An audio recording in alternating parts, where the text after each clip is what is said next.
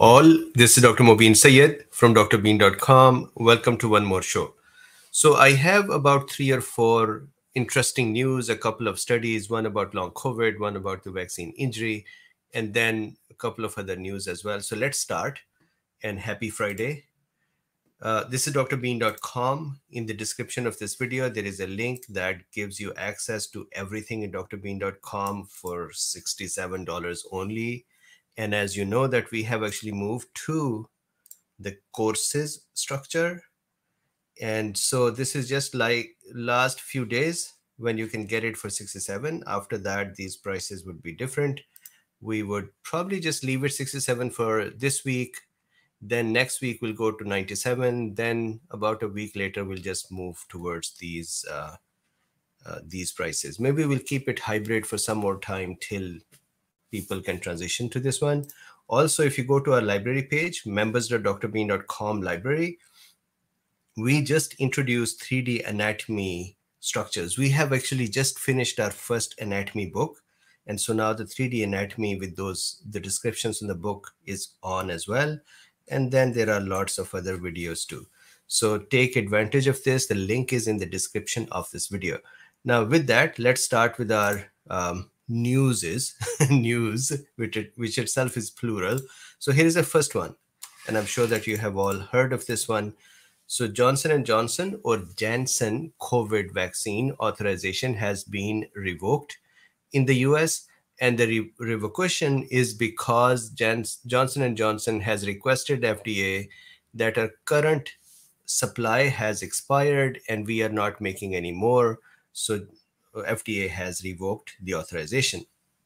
So this is that note, June 1, 2023. Dear Miss Walla Walker, this letter is in response to the request from Janssen Biotech Inc. received on May 22 that the US Food and Drug Administration withdraw the EUA for the Johnson COVID-19 vaccine. So you can read the rest. The link is in the description. But what is worrying me is that anyone who is looking for the Freedom of Information Act and the documents through that, or anybody who wants to claim any vaccine injuries or just need to have more information, they probably will have hard time getting that information because officially the vaccine and its data is not here anymore and the EUA is gone. So I hope I'm wrong, but that is the concern I have.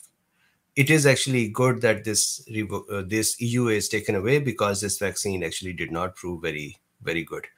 Okay, so then the next news, this I really think that everyone, long COVID vaccine injury, doesn't matter, but this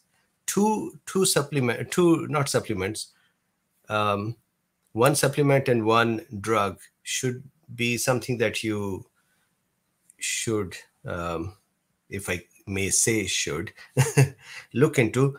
One is the Sulodexide, and I think this is a prescription drug, and the other one is taurine.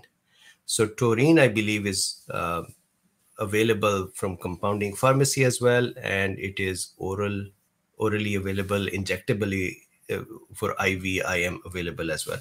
Taurine, I'll do the study next week, has really shown very good effect. Similarly, Sulodexide has shown very good effect. So this is a study in which what they did was they took patients who had post-COVID endothelial dysfunction. And how did they prove or assess the dysfunction is that they did the, let me find out where it is, post-restrictive hyperemic test. So let me find it. Okay, it will come. So anyways, what they did was you restrict the blood supply to a tissue. For example, just like the blood pressure cuff, you put the cuff on the arm, you occlude the blood supply for about few minutes. Of course, you don't occlude it 100%, you just restrict it. What that does is that causes the tissues to have less nutrition and less oxygen, which then causes the tissues to have an accumulation of waste products and lactic acid. When the blood supply is restored, then there is a reactive hyperemia.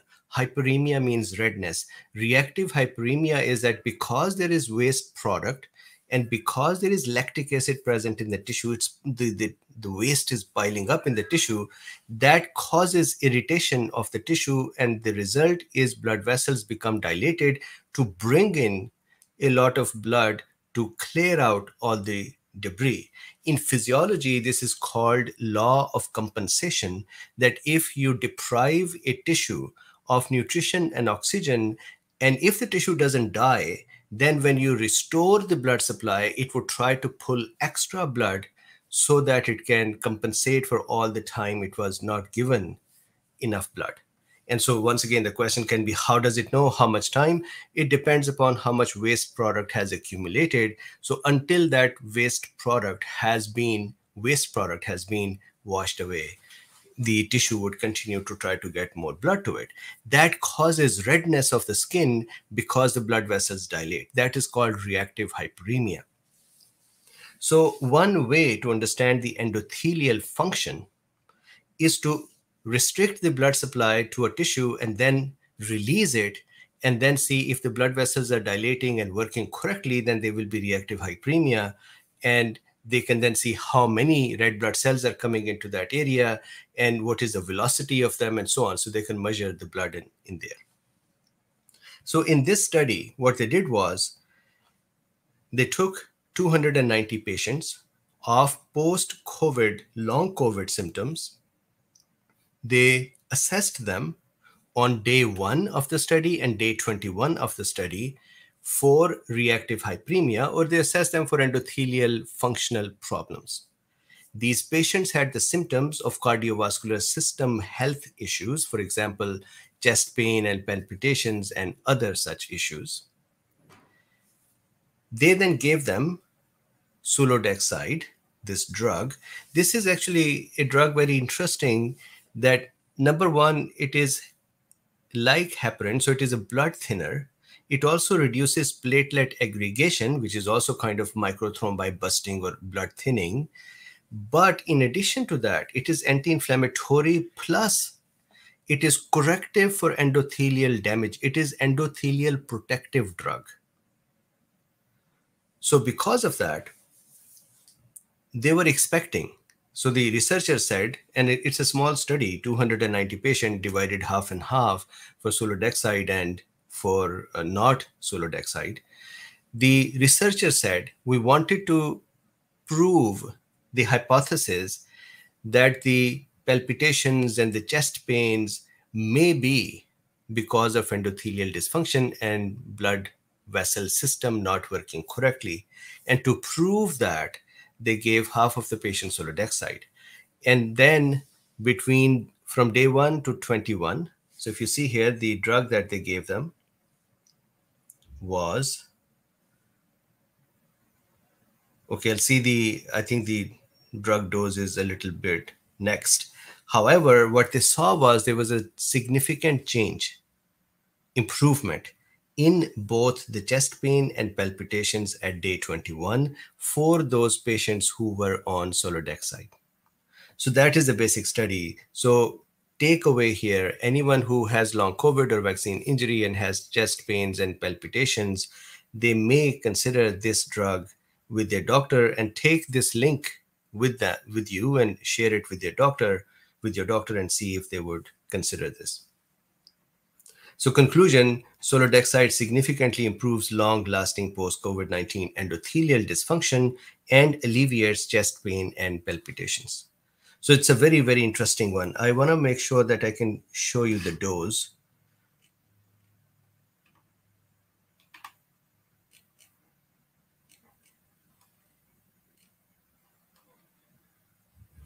So yeah, this was the one. Post-occlusive reactive hyperemia is the test, and here is the dose. 250 LSU, which is lipasemic units, approximately equivalent to 25 milligram 2 times a day during 21 days. So that was the So Broken Forever says, what is the side effect? Of course, it's a blood thinner. So the side effects are going to be related to blood thinner. But if somebody already has an endothelial dysfunction, then thinning the blood would actually bring it towards normal.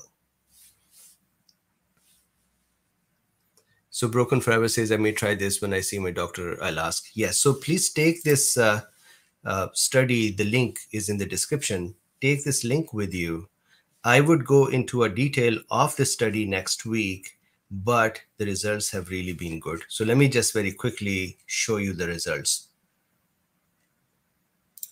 So if you see here, this is chest pain, area under the curve 0.66, p-value 0.001. So significant, statistically significant result was improvement in chest pain. Similarly, there is improvement in palpitations, 0.03 is the p-value. Then the others, fatigue or shortness of breath, the others do not have statistical significance, so I would not use that. However, the trends in some cases were in the correct side. And of course, chest pain and palpitation is very important. Chest pain and palpitation improvement actually means the whole cardiovascular system improved. That is why the palpitations reduced, because the blood pressure and blood flow started becoming better. So this is one study that I wanted to put in front of you. Then the next study. So the previous study was long COVID infection, then long COVID after that.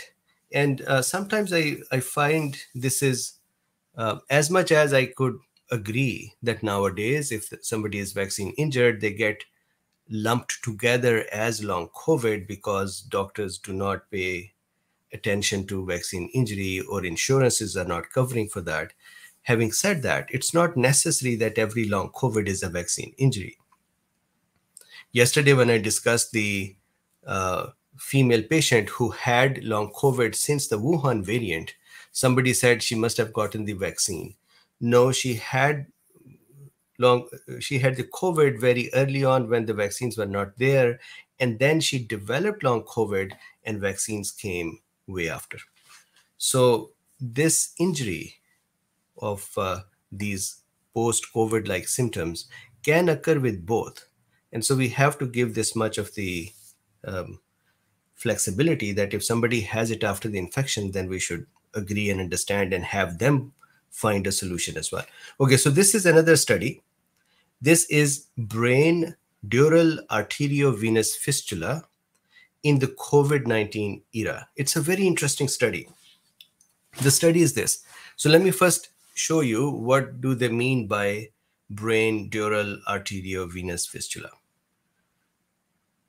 So here, this is a doctor who is a neurosurgeon. I do not have any relationship with them, so their phone number and stuff is here. This is just because I found some written part here that was good, so that's why I brought it. Here, as a result of this abnormal, I have to show you what is this abnormality, so hold on for a second. Just see the consequences of it. As a result of the abnormal connection between arteries and veins, there are significant changes in blood flow involving the brain. The consequences of these changes vary significantly according to the location of the DAVF, and I'll show you that in a second, and the degree of shunt. At the good end of the spectrum, the patient may only experience pulsatile tinnitus, especially if the abnormal connection is closer to the ear. Once again, I know that I've not shown you the connections and I'm talking about them, so please bear with me for a second. At the bad end of the spectrum, the patient may eventually suffer from seizures, brain swelling, edema, or stroke. So now let's very quickly look at what we are talking about. So in our brain, with our skull, are the coverings of the brain, the dura mater. Now the dura mater, imagine that is a, dura mater is, I'm going to stop sharing for a second.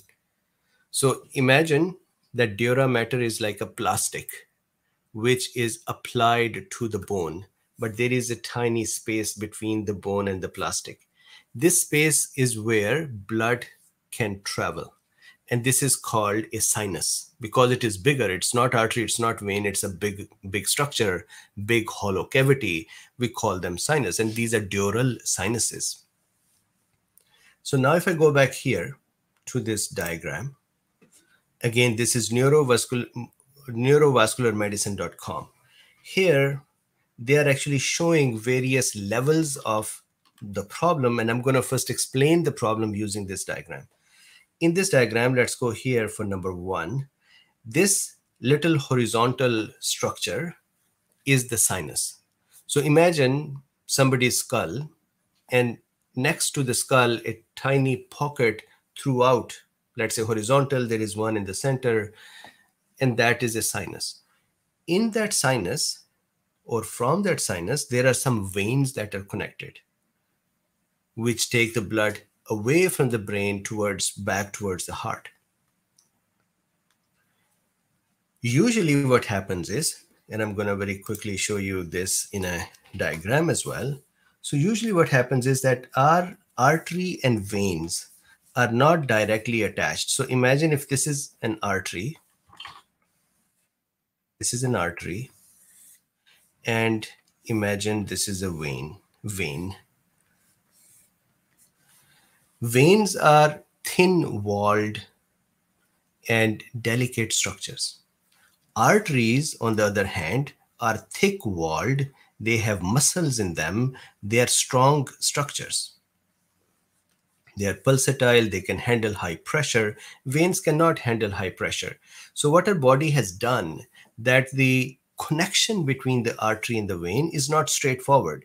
The connection is that arteries continue to divide into smaller and smaller branches. Eventually, we reach a point where they become microscopically small, and we call them capillaries.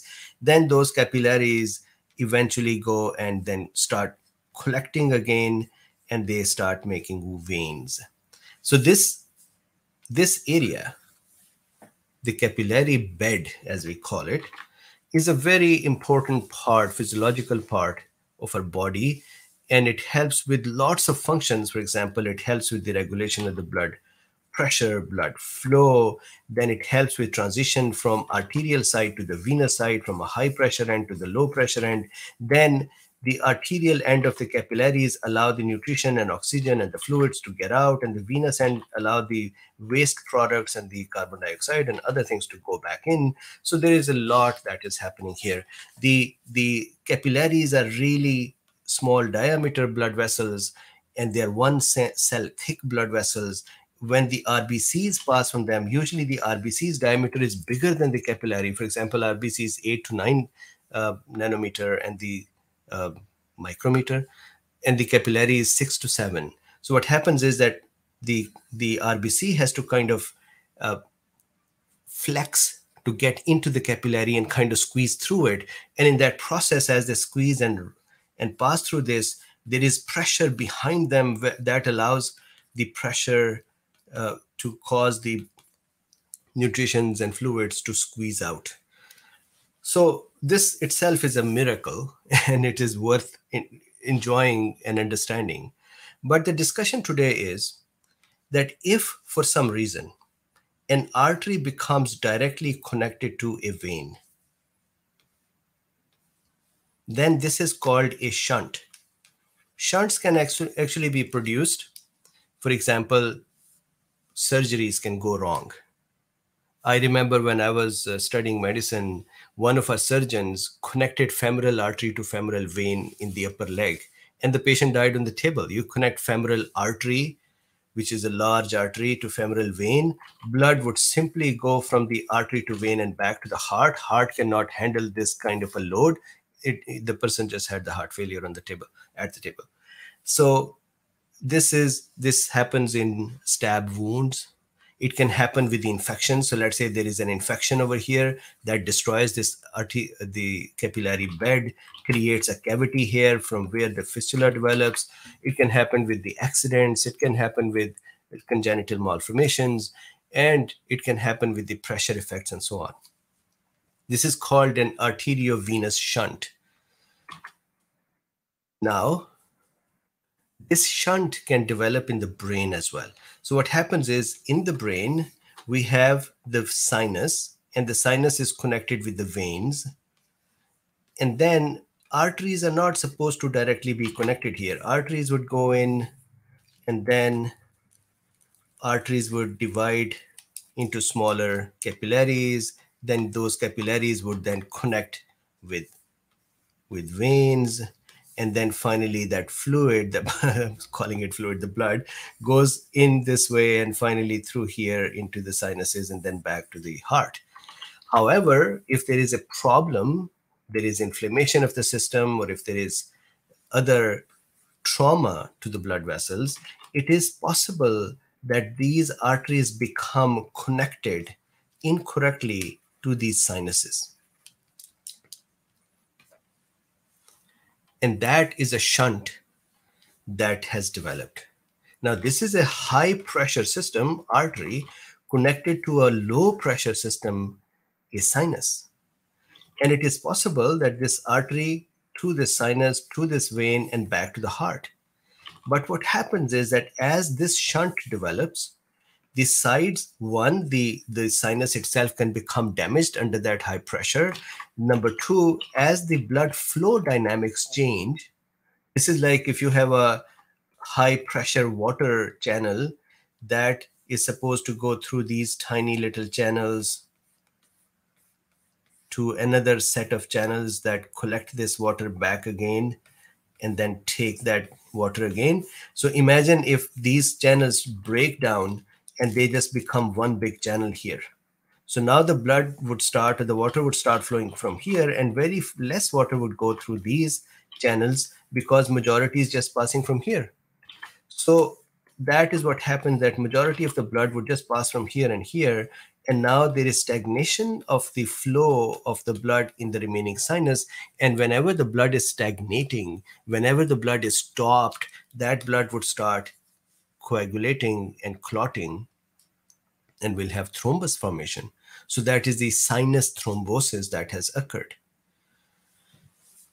So this is this study. If I go back now to the diagram, this horizontal piece is the sinus. These vertical blue ones are the veins. The red ones are the arteries, and they are incorrectly connected with the sinus. This is not normal, this connection. So there are various kinds of connections, and these are called Cognard, categories, 1, 2, and so on. But important thing is that as you can see this red area, that is a thrombus. So for example, if there is an abnormality produced that is like this, then blood would come in from the artery and pass through the sinus, and this area would start stagnating the blood in here, and there is a thrombus. Then there is a thrombus here, there is a thrombus here and here, there is a thrombus here and here. So I think you can understand that as the channel and dynamics of the blood flow change, the area where stagnation would occur will start having thrombosis. Now, the study, if I go back to the study now, this study is interesting. What they did was, this is actually from Spain. So Neurosurgery Department, Hospital Universitario Rio Hortige. I am just totally destroying it. Valladolid, Valladolid, Spain. What they said was the following. They said, we observed that in our department, we were seeing more these fistulas. So these are the brain dural is a dura mater, brain dural arteriovenous fistulas. They said we were seeing more of these fistulas. Now, how much more? 7 in 2021. However, what they're saying is that before 2021,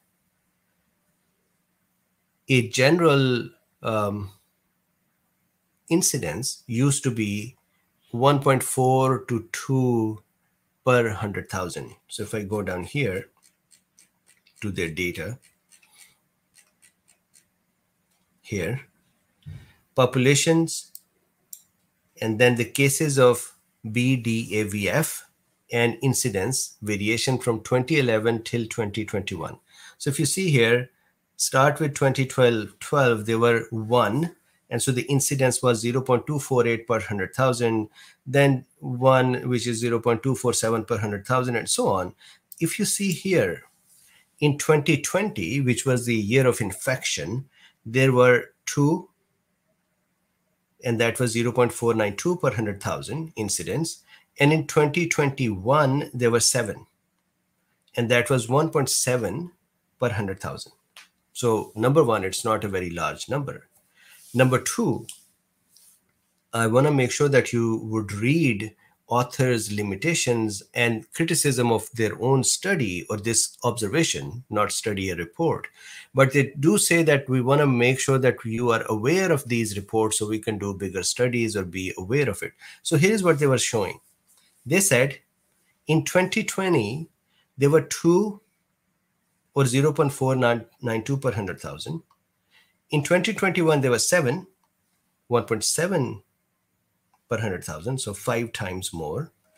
And if you see here, they say it is 7 times more based on the average. They took an average from 2011, this one, to 2020, a year before 21, and that average was 1.4. So compared to that average, the change was here almost 7-ish time. So if you see here, this is 0.49 to 1.72. Anyways, the question that then became, they called it pre-vaccine time and post-vaccine time. And they said it may be something to do with the vaccines because vaccines are supposed to be causing these clotting as well in some people. And again, this is 7 cases. We're not talking thousands of cases. So they wanted to understand, is it something to do with the vaccine? And here is what they found. This is the patient data. In this data, these are the 7 cases in 2021. There are 2 cases who were COVID infected as well. So here, these 2. COVID infection, yes. Date of infection, January 19, 21 and November 29, 20. Then they were vaccinated as well. And these are the vaccination dates, April 22, 21 and June 17, 21. And the vaccine types. The remaining 5 out of 7, the remaining 5 did not have infection and they only had the vaccine. So then the researchers say that there is a possibility, again, it's too tiny a data point. They said there is a possibility that we realize, and we realized first with the adenovirus-based vaccines. Remember Oxford AstraZeneca, there was a German study that said that there is a possibility of clotting. There were some women who clotted and died. Some became, some developed, injuries. So they said, we know that happens. And then they also said that in messenger RNA time, eventually we also found out that that can also cause endothelial dysfunction and clotting. So the curiosity was, could this be because of vaccines? And they say that at least there are 2 cases where it was vaccine and infection, but the case event was closer to vaccines. So they think it could be because of vaccines. So I wanted to read some of what they're saying. They're saying, in our case, this is given by the increase in the incidence, which was 5 times higher during 2021 than the average incidence of the previous 9 years. So that's one. Then they say temporality, meaning in time, is demonstrated by the fact that suspected cause precedes the consequence in a reasonable timeline. Except for 2 cases that suffered COVID-19 infection prior to the vaccine and to the diagnosis of BDEFV, this dura cerebrovascular fistulas, the remaining cases received their first dose 90 to 200 days before the diagnosis. If a prothrombotic phenomena is suspected, if there is a possibility of thrombosis occurring, as a potential mechanism for vaccines or COVID to lead to the occurrence of BDAVF, again, dura venous fistulas, it is important to note that it has been reported that the incidence of fistulas significantly increases during the first 6 months following cerebrovenous thrombosis. So now this is also an important thing. When you talk with a neurologist, they know this, that the cerebrovenous fistula can give rise to cerebrovenous thrombus. Thrombus is the clotted blood. Or cerebrovenous thrombus can give rise to fistula by damaging that area and accidentally short-circuiting an artery to a vein. So they can go both ways. For COVID-19 infection, the time frame in our cohort was 60 to 80 days. Indeed, the time from COVID symptoms to cerebrovenous thrombus reported by other authors is estimated to be between 1 to 2 weeks. So they're saying that if there is infection and that causes the CVTs in the brain, then that happens within 1 to 2 weeks. However, with the vaccine, it seems like it could be longer. However, before you conclude something, they actually then talk further about it, and they say, we are not able to actually see other possibilities. It is curious that in 2021, this incidence increased. But still, there could be other reasons. For example, one reason that they thought about was maybe the lockdowns that caused more sedentary behavior, that changed people's lifestyle, that changed people's healthy lifestyle. Maybe that caused an increased propensity to develop thrombi. So they talk about that. Plausibility, coherence, and analogy are discussed together in an attempt to provide a credible explanation supported by, or at least without conflicting, the available evidence. Accordingly, our rationale is built on the evidence of vaccine causing immune-mediated VITT, which elevates the risk of CVT, vaccine-induced thrombocytopenic thrombosis. So they discuss that. Then here they also discuss more. So really what they're doing is, these are neurologists. They're looking at this increased number, and they're not jumping the gun to say, well, here is a conspiracy for us. They are thinking aloud with us. They're reporting it, and they're saying, hey, we see this. This is abnormal. It needs to be looked into more. So here they're saying the specificity of the association might be the most controversial item of the current argumentation. The specificity, meaning that is it really specific for the vaccine? Is it the vaccine that did it? They said this part of our whole report is controversial.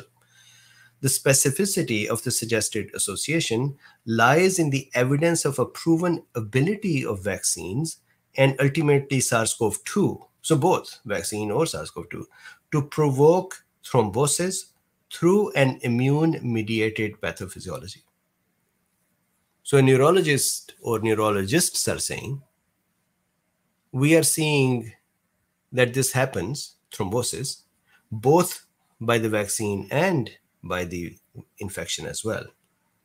However, this fact alone might not be enough to state that vaccines or COVID elevate the risk of developing the fistulas. Many other factors that coexist with COVID or vaccine could surreptitiously cause CVTs or fistulas by other unknown mechanisms in this specific period of time. For instance, a more sedentary lifestyle due to lockdowns, regimes, or the increment of teleworking could lead to a higher risk of thrombotic phenomena. So they're saying there is this 5 times increase in 2021. That didn't happen in 2020 where there was just infection. In 2021, there was infection and there is vaccine. In their cases, 5 had vaccine only and 2 had vaccine plus infection. But still this number 5 is 5 times higher than the previous numbers. So that is a fact. Now, is it really the vaccine that may be so? they think that we think it could be because vaccines do cause thrombosis, or is it other lifestyle choices or other ways of our changes? So then they say consistency would require the repeated observation of this association by various researchers in other centers. So they say that now it will be important that others figure this out as well. They observe this as well. So indeed, the purpose of this warning is precisely to raise awareness in this field, to prompt other physicians to report their findings, to contest or validate our observations. So they're saying that now that we have raised this alarm, we would like others to either contest it and say, yeah, no, we didn't see it, you guys are just mistaken, it must be something else, or validate it and say, yes, we are seeing it too. Undoubtedly, vaccines are the best available therapy to prevent the disease. So this is a statement that will be there. The incidence of fistulas in the vaccinated population is still very low. If confirmed that this is caused by the vaccine, for example, if confirmed, our results would only result in the communication of a very rare complication of vaccination that would not probably change at all the current policies. In this sense, we have tried to temper our assertions and insist on the need for further studies. So why did I discuss this with you? My reason for this was that it is possible that people would pick it up and start saying that, hey, there is an issue. We should know that what researchers themselves are saying, that, hey, we see this with the vaccine. We think it is because of the vaccine. We also see it because of the COVID. However, in the COVID time, 2020, we didn't see this rise. We saw that in 2021 when the other additional thing was vaccine. Then they say, well, there was sedentary lifestyle and there are other factors as well. So they say we are tempering our own assertions. We are not jumping the gun. We are not saying this must be a vaccine. However, we would like others to start looking into it. And then I would request you to read this paragraph for limitations as well. So for me, this is interesting. Why is this interesting as a physician? As a physician, this is interesting for me to understand that, all right, this is one more possibility, both from COVID or the vaccine, seems to be from this report. It's a report. Now what I'm saying is an extrapolation. That means it may be wrong. Now it is my opinion. As a physician, I'm thinking that, all right, so that means vaccine probably caused in some people. These are just 7 cases. In some people, it caused their blood vessels to be either become thrombotic. That means this thrombus developed first, and then there was enough damage that artery and vein and the dura sinuses, they got short-circuited. Or the vaccine caused enough endothelial inflammation and enough of the dynamics and the damage to the blood vessels that they started short-circuiting, which then changed the dynamics of the whole thing, causing the thrombi to appear. Now, of course, this will be another very important thing to note, that what happened to these patients? How dangerous was this? So what they said was that in all cases, 7 cases, 6 of them repaired. So what they do is they occlude that channel which has developed, they break that channel. So they said we got successful occlusion in 6 cases. In 1 case, the occlusion did not happen and they had to re-occlude it, but that was the outcome. Now, clinically, how is that relevant? Clinically, that is relevant is because it is possible that if this kind of an issue is happening, then pulsatile tinnitus may happen. There may be headaches. There may be the visual system problems and so on. So there can be such issues that may be related to these vascular changes in the brain. So this was one more that I wanted to make sure that we are looking at it. And I have always been very proud of the cool beans, us over here, that we don't become conspiratorial and we look at both sides of the science and try to understand it. We don't close eyes from one side to the other. So this is an interesting story to look at. And here is another article here, dural arteriovenous fistula after cerebral venous thrombosis. So if you see here this article, I put that here in the links to see that it is possible that fistula can develop after thrombosis, or thrombosis can cause the fistula. And then last, wanted to share this, that White House COVID response coordinator Ashish Jha to step down. So this is interesting. Did he step down because now there will be accountability, or did he step down because the COVID emergency is gone and the COVID department and leadership is really not needed? He's going to go back to Brown University and become the dean of their medical school. And he said, I'm going to do work and whatever. So this is interesting for me as well, that there is that layer, the executives layers that was handling these matters, COVID matters, are now slowly resigning. So this is the discussion. Thank you very much for being here, for spending this time with me for the weekend. My request to you once again, take advantage of the link for the Drbeen's account. We will change it from 67 to 97 next week. We'll leave it for 97 for some days. Then we'll retire the 97 as well and just sell the courses. At least that is a plan. I hope you don't become too upset when I sell the courses at higher prices. Every single video you can see has a lot of value and has a right to be recognized for its work. So with this, thank you very much. Nice weekend. Like, subscribe, and share. There are links in the description if you would like to get access to Drbeen, or if you would like to just support this work, there are links for that as well. And I would see you on Monday. Bye for now.